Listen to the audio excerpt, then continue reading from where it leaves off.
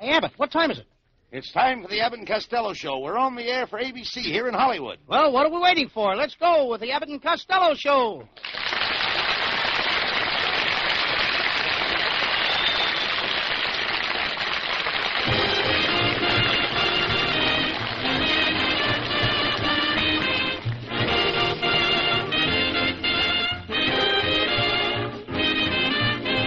Yes, it's the Abbott and Costello Show, produced and transcribed in Hollywood tonight for your listening pleasure with Susan Miller and the music of Matty Malney. Hold on to your chairs, folks, for here they are, Bud Abbott and Lou Costello.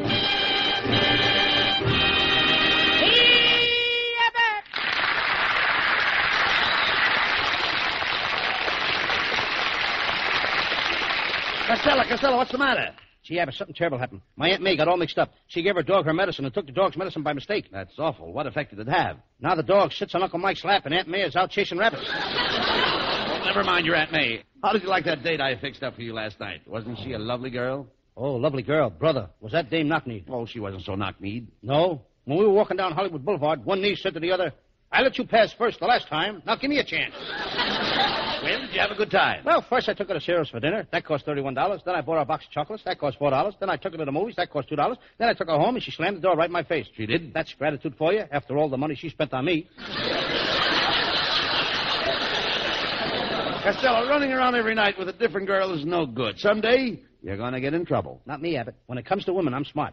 No woman has pinned anything on me since I was a baby. Costello, how can you be so stupid? Why don't you be more like me? Like you? Then who would tell the jokes? I mean, you should use me for a model. I'm a model man. A model man? That's what started the last fight between my Aunt May and Uncle Mike. He got mad because Aunt May called him a model man. Why did your Uncle Mike get mad? He looked it up in a dictionary and found out that a model is a small imitation of the real thing. What happened then? They really had a fight. They fought tooth and nail. Tooth and nail? Yes, Aunt May nailed Uncle Mike in a puss and knocked out his tooth.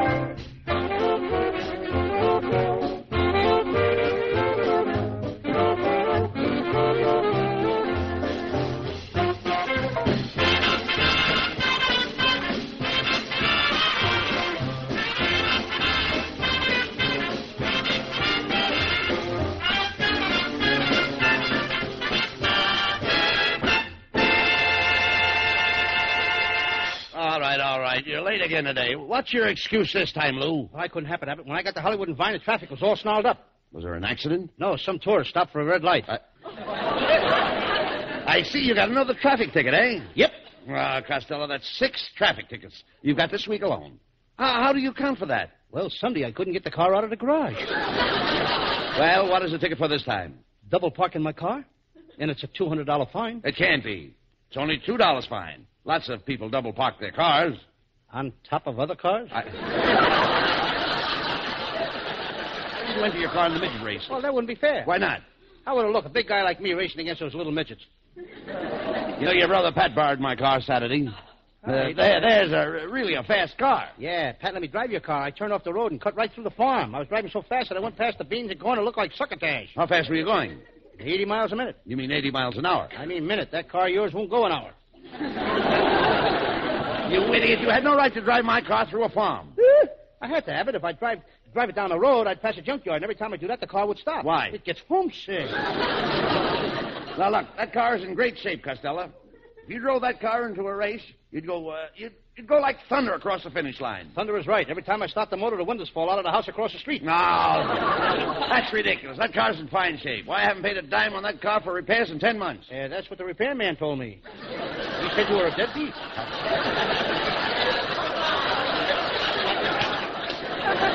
keep your personal remarks to yourself. And tell your brother Pat that he ruined my car. When he brought it back, the engine was smoking. Well, it's old enough to smoke. What do you want it to do, chew tobacco? Never mind that. I had some new tire covers in that car, and they're gone now. Those tire covers were no good, Abbott. I put them on the tires. They didn't last 10 miles. Costello, you are an imbecile. Oh, Boulder. Now you made me say a bad word. What? What are you talking about? Boulder's a dam. Isn't that a bad word? Enough of this nonsense. See that my car's brought back to my house tonight.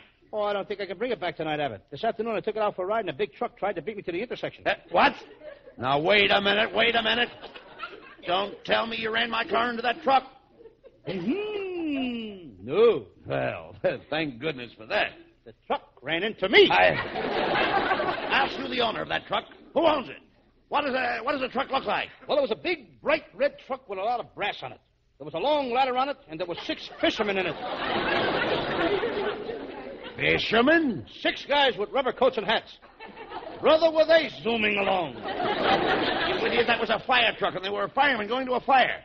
From now on, you stay away from my car and stay away from my house. You ain't got any house. That's where the fire was. This is terrible. You wrecked my car, then my house burns down. Oh, it's a lucky thing I still have some money in the bank. You ain't got any money in the bank either. What? While everybody was watching a fire at your house, the bank was robbed. Well, there goes everything but my wife's car. Got to tell you, Abbott, the guy that robbed the bank took your wife's car to make their getaway. Well, this is awful. My car's wrecked. My house is burned down. My money's been stolen. The only thing I have left in the world is my darling little wife. That's the part I forgot to tell you about. The guys that robbed the bank kidnapped your wife, and if you want her back, you'll have to pay them $20,000 ransom. Yep. Hey, which one of you guys is Bud Abbott? I am. Well, I'm the guy that kidnapped your wife. Now, look, mister, I haven't got $20,000. You want your wife back, don't you? Oh, yes, I do, but I haven't got $20,000. Well, you have now. What do you mean? Listen, me and my partners talked it over, and we're willing to pay you $20,000 to take her off our hands. Don't do it, Abbott. What do you mean? Abbott, do you realize how bad these guys are stuck? They got your wife. They'll pay more than $20,000 to get rid of that old turkey. Now, let me handle this. Look, mister, Abbott is willing to take his wife back, but it's going to cost you $30,000. You drive a hard bargain, Fatso. Well, here's the $30,000. Hey, Charlie, bring her in. Oh, hello, buddy. I've just had the most exciting experience. These 2 charming boys have been driving me around all over town. Come on, Charlie, before this jerk changes his mind. You're a sucker, Abbott. We could have got $40,000. Quiet, Costello. Betty, darling, do you realize who those 2 men were? They were bandits. They were bad men. Oh, I thought they were pretty good. Oh, the little one kissed me.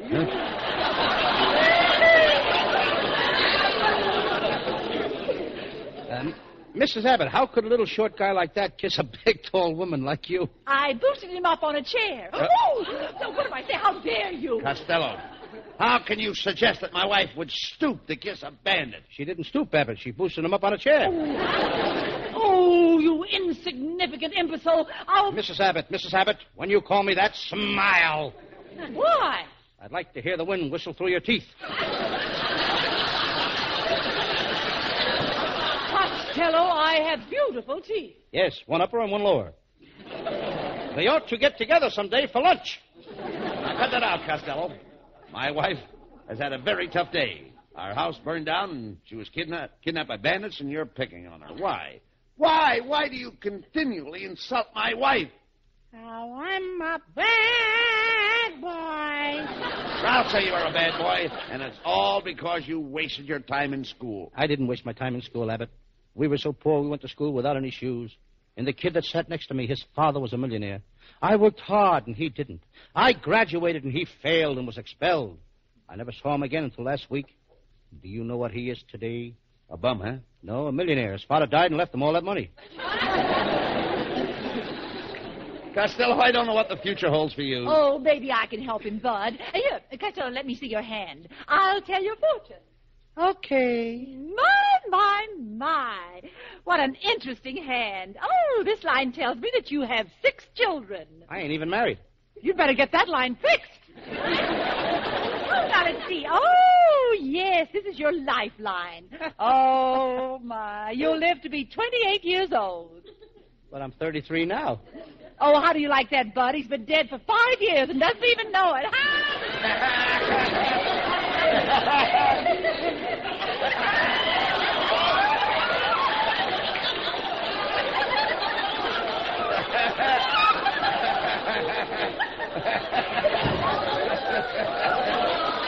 Well, you certainly mopped the place up with him that time.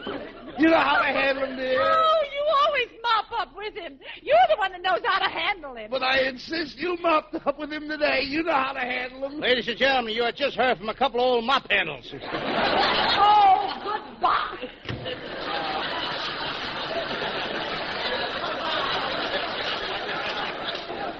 My wife is a wonderful girl, Costello. She's the picture of health. Did you notice her rosy red cheeks? Red cheeks are the sign of good health? Certainly. Well, tonight she was healthier on one side than she was on the other.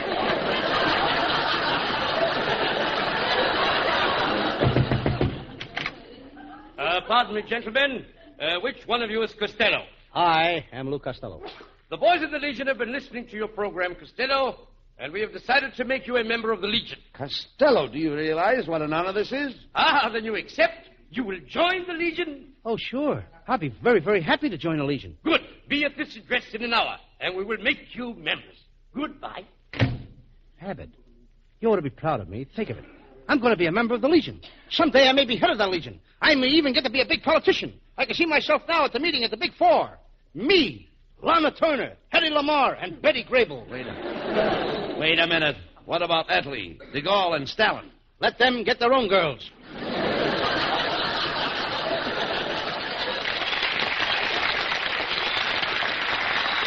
Let's get over to Legion headquarters.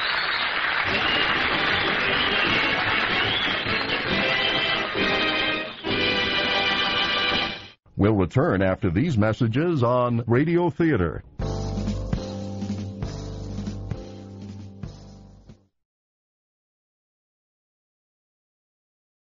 Stay tuned. In our next hour, I'll have the conclusion to the Abbott and Costello Show, plus Beyond Tomorrow, right here on KRLD.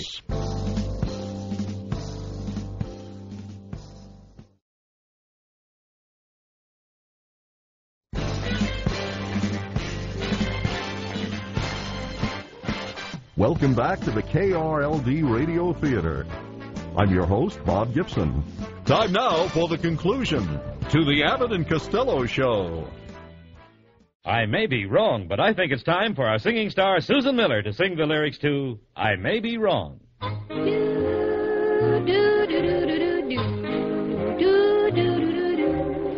I may be wrong, but I think you're wonderful.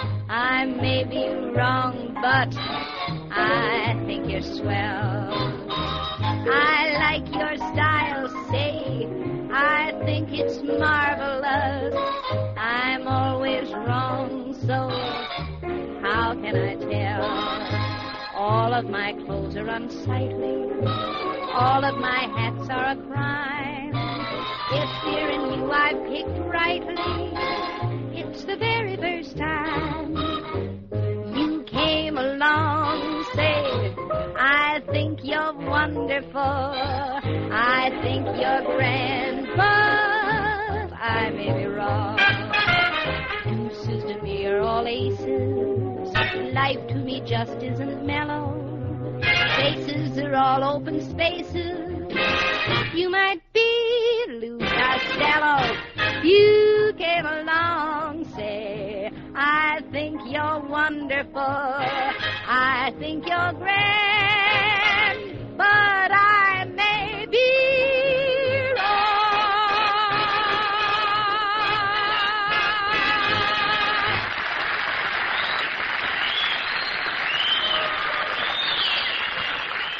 Well, Costello, there's the Legion headquarters office of the captain. Let's go in.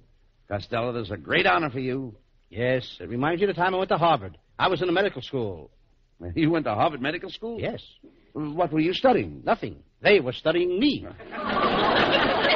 Talk sense. Let's go into the Legion office. I see you have kept your word.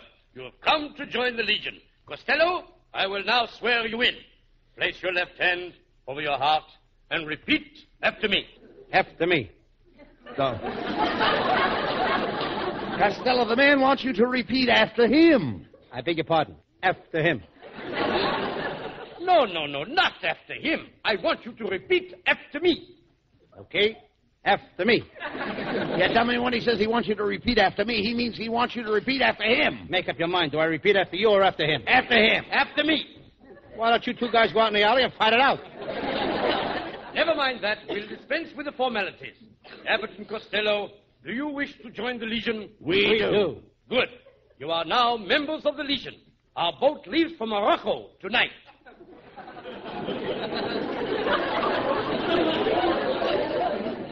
I didn't know the American Legion was having a convention in Morocco. What American Legion? You just joined the Foreign Legion. Get going.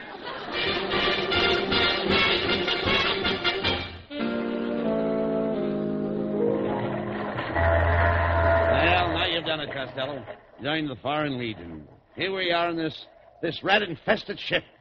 Look at that cutthroat crew. Look at the captain.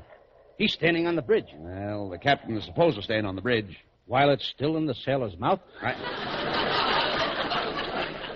The worst thing on this ship is the food. Yes, it's pretty bad food, Abbott. Yes, sir. Today I threw my lunch overboard, and the fish threw it back. Well, I hope the food will be better when we reach Foreign Legion headquarters. I heard the food they eat there will make you as tough as nails. What do they eat? Nails. And the cheap kind. Penny nails. Here comes the captain. Hey, you two! I told you not to come up on deck. If you disobey my orders again, I'll cut your ears off. I'll hang you from the main mast by your toes and stick this pool cue in your ear and play billiards with your eyeballs. And if that don't work, I'll torture you. Yeah? Well, I can lick you with both hands tied to the rail. Well, why don't you do it? All right. Let me tie your hands to the rail.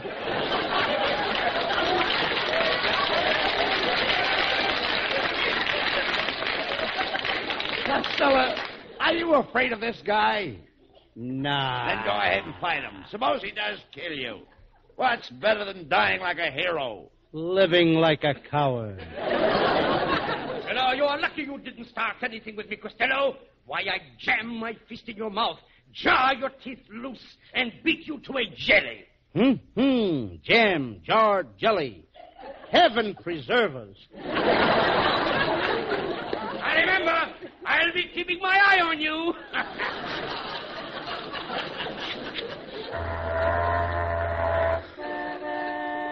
What was that? The ship must be going around the horn.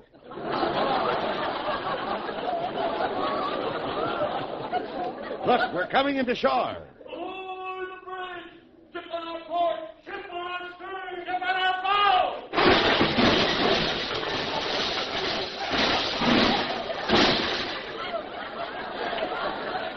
Ship on our ship!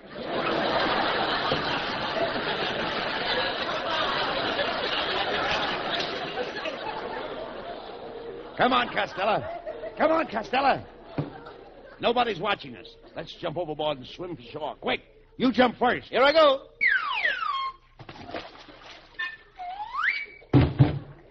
Costello, you just jumped into the water. How'd you get back on deck here again? Abbott, did you ever back into a swordfish? Oh, come on.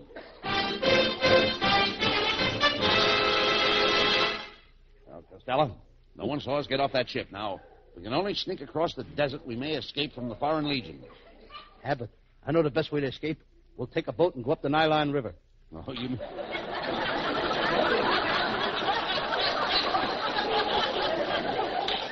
Now, you mean we'll go up the Nile River? Nylon is something that goes on a girl's leg. Well, you go your way and I'll go mine.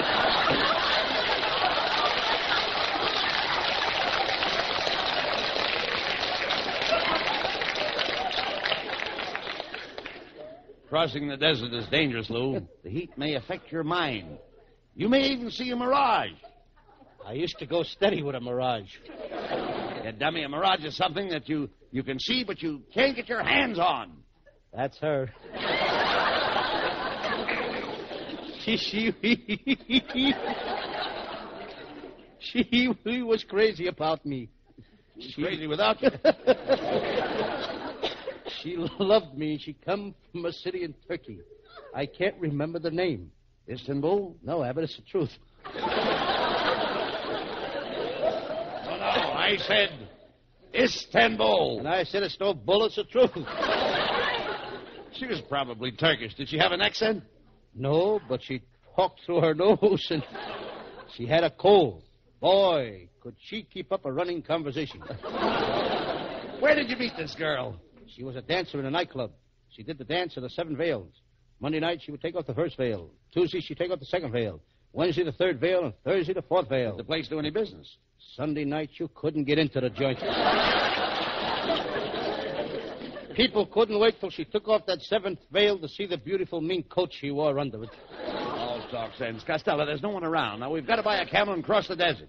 I'll ask this guy where we can buy a camel. Pardon me, sir. Could you tell us where we can buy a camel? Don't bother me, Bud.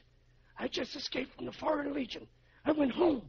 My wife ran away with my best friend. They took all my money and burned my house down. If that happened to me, I would have cut my throat. Why do you think I'm whispering?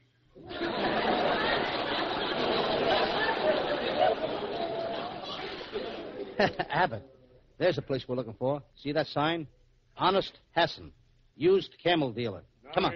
900,665, 900,666, 900,667, Look, Abbott, he's counting his money. 900,668, 900,600... Mr. Hassan. Huh? Mr. What Hassan. is it? What is it? Oh, you made me lose count.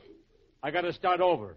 1, 2, 3, 4... Look, count that money later. We want to buy a camel. Oh, customers. Oh, well, there's a bunch of dandy camels over there. Do you mind if I carry a couple of them?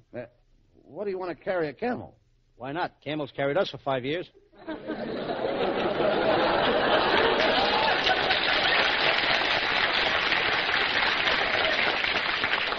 All right, boys. What kind of a camel you want, huh? Would you like 1 hump or 2? 1 hump with lemon, please. Mr. Hassan, what is that camel over there? The one with the 6 humps. Oh, that's our station wagon model. Well, we'll take him. We've got to get across the desert. Oh, if you're going across the desert, you'll need a guide. A guide. The shifting sands blot out the trails. My guide, Abdul, he's the greatest on the desert. Abdul can find a trail buried under tons of sand. Abdul can find his way through anything. Good. We'll hire Abdul now. Sorry, you can't have Abdul now. Why? He's lost. Come on, Costello. We've got to get out of here. We'll cross the desert alone.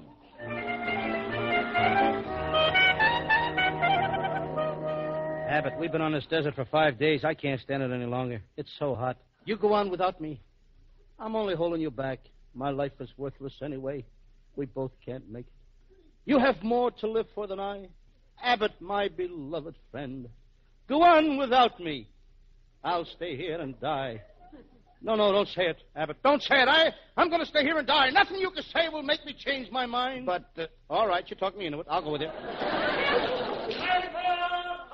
Los Angeles Express. Get the 5-star final. Los Angeles Express. Hey.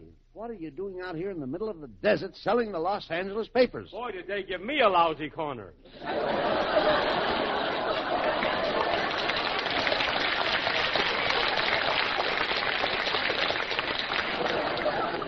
Costello, we only had some towels to put over our heads to protect us from the heat. Hey, look. There are 3 beautiful girls coming toward us. One is wearing a towel for a scarf. Grab it. Okay, I got it. The other one is wearing a towel for a turban. Okay, I got it. The other one is wearing... Okay, I got it. What's that? She was wearing a towel for a towel. Costello, this girl is beautiful. Look, she's wearing a veil over her face. Gee, you're pretty. Why are you wearing that veil over your face? It's the customs of the country. Anything else you'd like to know? How do I get through the customs?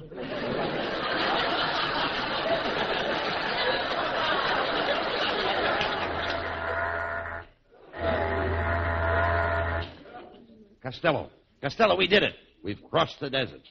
Look, there's a boat. We're going back to America. We've escaped from the Foreign Legion. Come on.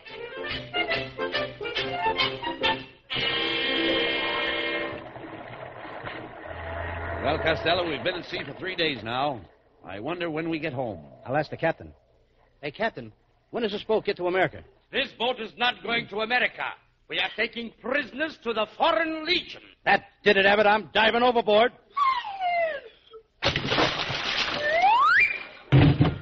Costello, you just jumped in the water. How'd you get back on deck? Did you ever back into a swordfish?